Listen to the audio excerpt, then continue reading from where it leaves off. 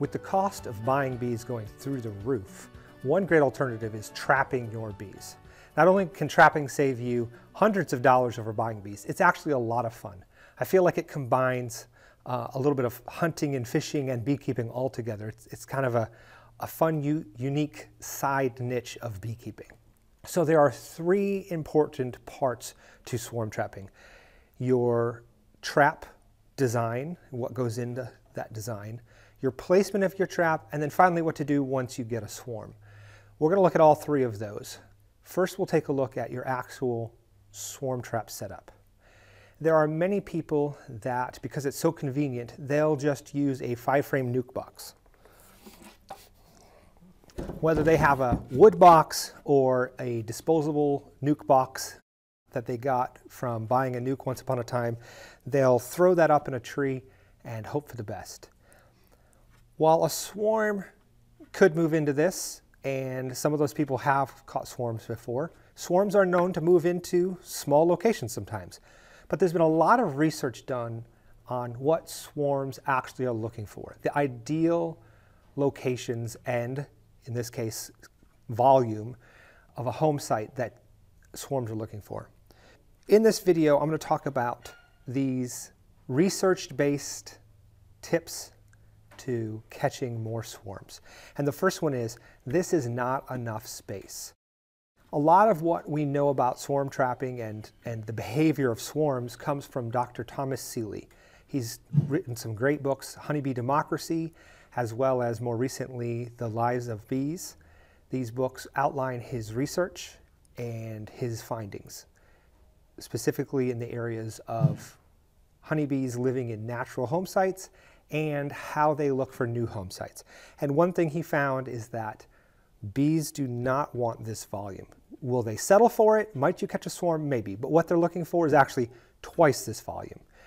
Honeybees are naturally looking for, based on his studies and the natural colonies he's found, over 40 liters in volume. This is only about 22. So what do we do to get a proper sized swarm trap? Well, you could build your own swarm traps, but I'm going to show you a couple ways you can use the equipment you have to meet this ideal size of over 40 liters. And one is simply, as you see here, double 5-frame nuke boxes. These are deep nuke boxes, 5-frame. I don't have them all in there, but you can simply use the equipment you have. Get 2 nuke boxes. We'll talk about the inside in a minute, but stack them up and attach them somehow. Lots of options. And you'll also need a bottom. You can do a solid board on the bottom, and then we'll have to talk about the entrance. Or you can even use your bottom board. In this case, this one's screened. You'll want to put an insert in there to close this off or use a solid bottom board. But what we have here is, you might have used this before in the bee yard. We called it a 5/5 or a double 5-frame nuke box setup. And we'll want a lid. And as far as volume, we're at about 44 liters here, and bees like this. This is very acceptable for what they're looking for. So this is the ideal size, around this 42 to 45 liter size, maybe slightly larger, but we have to find a way to connect all this together, obviously, if we're going to be hanging this up in a tree. There are staples that you can purchase that will hold these boxes together. They're large copper staples. Putting them at an angle like this, opposite to each other, keeps the boxes from shifting. If you put them straight up and down, there can be some shifting of these boxes. But these staples can hold the bottom as well as the top all together, so your swarm trap is one unit. Now, you will need to eventually access the inside of this if your bees, your new bees, your swarm, draw comb down there, so you'll have to be able to pry these open. There are other methods as well. You could get little metal brackets and screw them to both sides. You get a piece of wood and screw it into the various sections. You can even use the beekeeper's best friend, strap clamps, and strap clamp this together. You need it to be secure though, because remember right now, it's just a bunch of empty boxes. Eventually, it will be full of bees. And the longer you leave them, the more brood and honey and weight they're going to have. So we want this to be very secure. Another option would be to do the same thing we just did here, but with a 10-frame deep box. A 10-frame deep box Put your bottom board and your cover on, and you're looking at about 42 liters. Again, this is right in the range that honeybees are looking for. Makes a great trap. That will save you from having to build specialized equipment for your trapping. Just use your old equipment, and if it's had bees in it before, it's even better.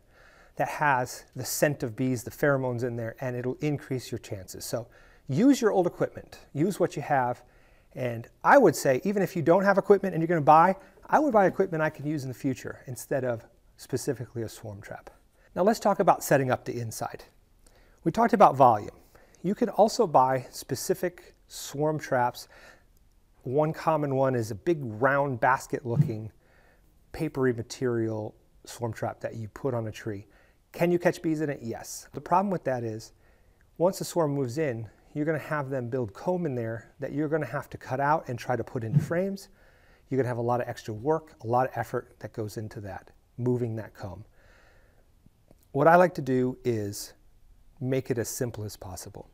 So let's look at the inside. Honeybees want space, so we're going to leave some open space in there, but we also want to guide them. So how do we do this? There's a couple ways.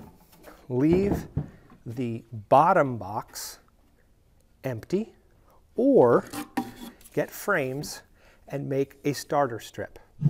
Whether you're using wax foundation or plastic foundation, you can make a starter strip in here and fill this bottom. You could leave it empty. There's a small risk that they'll build comb down here without any guidance and you'll have a bit of a mess. Might be worth taking that risk, but you can also, like I said, frames with a starter strip, fill this box up. What that'll do is it'll leave the rest of this space open, and the bees will detect that as open space, and that's a good home site for them. Now let's look at the top box. The top box, what I like to do is include one frame of old brood comb. It's brown, it's dark, it's been used for many generations of raising bees, and this brood comb contains lots of scents and pheromones that'll help draw the bees in, and also it gives a place for your queen to immediately, your new queen, to immediately start laying. Once she has eggs in there and larvae in there, this swarm is way more likely to stay put in this swarm trap. That's why I love putting in a frame of dark comb. The rest of the box I would fill with frames. I would do foundation. These don't have any foundation right now. You could do a starter strip. That's up to you. I like wax, plastic foundation rather, and I would put 4 with plastic foundation. What you'll get is, you'll get a lot of work out of these swarms. You know swarms are ready to draw wax. So one frame for them to draw them in. Think about bees out there going along a tree line, just looking for a tree hollow to move into.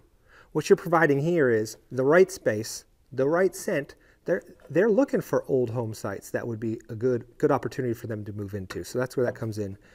And I like to have 4 frames ready for them to draw. Plastic foundation coated in wax. Some don't like plastic foundation. Wax foundation. You can do starter strips. That's up to you. But I would provide, regardless of what you do in the bottom, I would provide guidance for this top box. This is where hopefully they'll move into and get started right away. In addition to the frames inside and the old comb, we like to use an attractant. And the attractant we like to use, actually we developed this based on the research that's been done on Nasonov pheromone and the compounds in Nasonov pheromone. And we like to say that swarm trapping is not luck, it's science. And so we based our swarm lure on the science of Nasonov pheromone. And so we have several of the compounds that are found in that pheromone in this spray bottle. You can use this as part of your swarm trapping and you'll greatly increase your chances, not just chances, hopefully the number of swarms you get, because you can catch a swarm, pull it out, put the same trap back up and continue to get more swarms in that trap. And an attractant, a good quality attractant, really, really does help. Those bees are out there searching the trunks of trees, looking for a home site, and this will really help entice them to your traps. So that's swarm science. I'll put a link in the description if you'd like to try that out. Now let's talk about the entrance. The size should be between 1.5 and 2.5 square inches. So you can do the math.